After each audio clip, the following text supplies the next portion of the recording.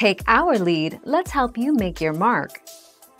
Our goal is your satisfaction. Let us show you the way. I, like many others, have 2 Apple IDs on my iPhone and other devices. The main Apple ID is the one used for iCloud, iMessage, and so on. This ID has 2-factor authentication enabled on it.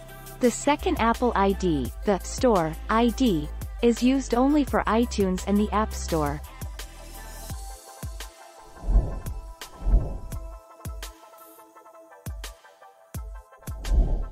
Take our lead. How to remove the Apple ID from your iPhone on the iCloud website.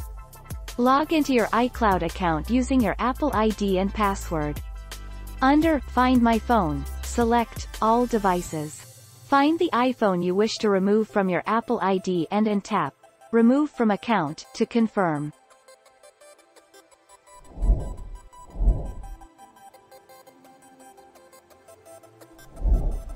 Take our lead.